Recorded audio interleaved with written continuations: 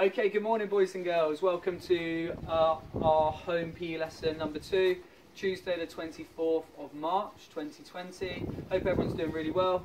The way we're going to be doing these workouts is going to be a little bit different, so I'm going to ask you guys to not tune into me doing a fitness workout, but Joe Wicks is doing a fitness workout every single day, which is available on his YouTube. He goes live at 9 o'clock every morning, but that video is uploaded onto YouTube, so you guys could take part in that as part of our fitness challenge, as part of trying to keep Elm active. Okay, so I'm going to put a link to that in the description, and I'm going to put it on the Facebook and the Twitter, so you guys can click straight on it and you can get going with that workout straight away. And then once you finish that workout, you can come to me, and I'm not going to be doing fitness. I'm going to be doing some different types of skills, some agility, some balance, some coordination, where you might need a ball or something like that as part of it, okay? Can I just say well done to those children that uploaded a picture or a video yesterday? The ones I managed to see were Leo, Sophie, Oliver, Jamie, Toby, Poppy, and well done to Marcy and Harley as well, and well done to Caden and Sam for joining in with the Joe Wicks yesterday morning, okay? Now, for this activity that we're doing today, it's going to be a coordination task, and all you're going to need is a ball, if you have a ball at home. But if you don't have a ball, I'm going to get you to get yourself a ball of socks like this, okay? I'm going to give everybody 10 seconds to go and get themselves a ball of socks or a ball as quickly as they can. Ready? Let's go.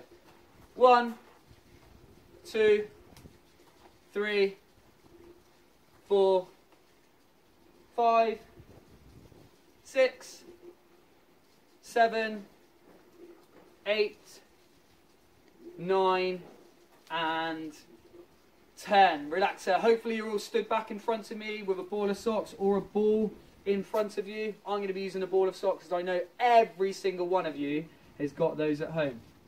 Okay, we're going to be looking at some catching today.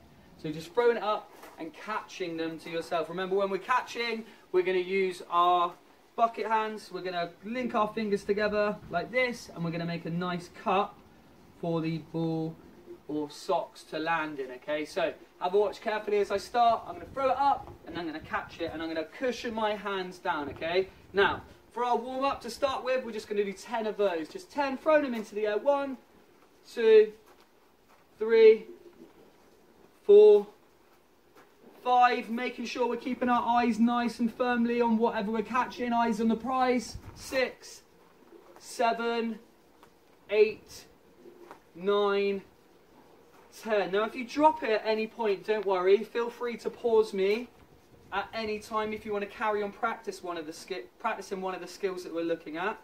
But try and get as many catches as you can, okay? So feel free to pause me now if you want to. Get as many catches in as you possibly can.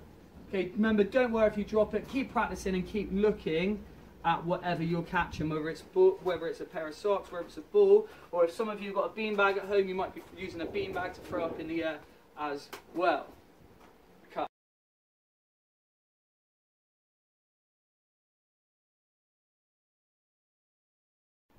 Okay, now the warm-up's done. Okay, you should have got as many catches in as you could. Trying to throw the ball up as many times as you can, keeping your eyes on it and catching it. Remember to use our cup hands when we're catching. Now we're going to move on to some challenges. Okay, challenge number 1 is going to be just to be thrown up and see if you can catch it 10 times. But if you complete challenge number 1, you're on level 1, you're going to move up to the next level, and if you complete challenge number 2, you're going to move up to the next level, next level, next level, and you're going to see what the highest level you can get to is, just like if you're playing a game. Now, if you manage to do 10 catches without dropping the ball, then you get to move up to the next level. Now, if at any time you drop and it hits the floor, don't worry about it, but you are going to start again. So if you're on 1, 2, 3, and you drop it, oh no, I've dropped it. then you are going to start all over again.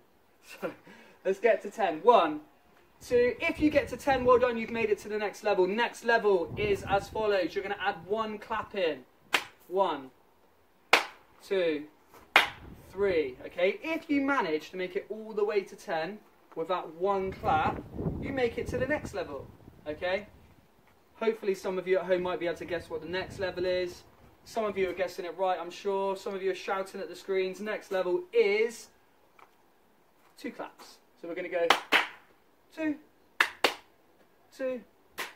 Remember, if you drop it at any time, just start again. Stay on that level. Start again. So if you get to, even if you get to 9 double claps, and then it hits the floor and you drop it, you've got to start again. We haven't quite made it to that next level. Okay, just trying to test you and how good our catching is, how good our coordination is, okay?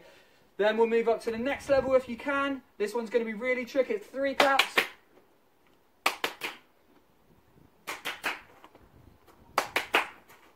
Perfect. 3 claps all the way to 10. And the super challenge that we're going to look for is because can anyone do 4 claps? Okay, some of you might be at home and you might be doing 4 claps easily, and you might move up to 5 claps, 6 claps, 7 claps, 8 claps, and so on, okay? I want to see if you can challenge yourself. Remember, feel free to pause the video at any point. Now might be a good time to pause it, to go and have a practice, do that challenge. Once you've got to the highest number you can get to on that challenge, come back to the video for your next challenge, okay? And relax.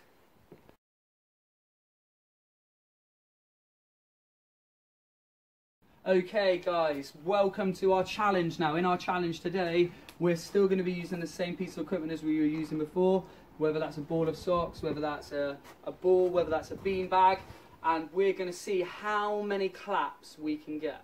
Now in order to do this, you're going to need to throw whatever you've got a little bit higher. Now if you're inside, I don't want you to worry. Okay, just if you haven't got a garden, if you haven't got any outside space, this can definitely be done indoors. So do not worry. You might have to go onto your knees so you can throw it a little bit higher maybe. Now, what's going to happen is this: you're going to start off just with a catch. Okay, and if you get a catch, you're then going to move on to 1 clap. If you move on to 1 clap, you're going to go to 2. If you move on to 2 claps, you're going to go to 3. If you move on to 3 claps, you're going to go to 4. If you move on to 4 claps, you're going to go to 5. If you move on to 5 claps, you're going to go to 6. If you move on to 6 claps, you're going to go to 7. If you move on to 7 claps, you're going to go to 8. If you move on to 8 claps, you're going to go to 9. If you move on to 9 claps, you're going to go to 10. Thank you. Okay, now it's up to you to see what the highest number of claps you can get to is. If you drop it at any point, you're going to start again. You're going to start from 1. Let's try and get some videos online again using the hashtag #KeepElmActive. Get as many videos up as we can. Remember to practice. Go back through the video, practice any of the skills. Most important things are keep your eye on the prize, keep your hands in a nice cup shape when we're catching the ball, and good luck. Hope to see lots of videos, lots of photos of you taking part at home. Well done everyone.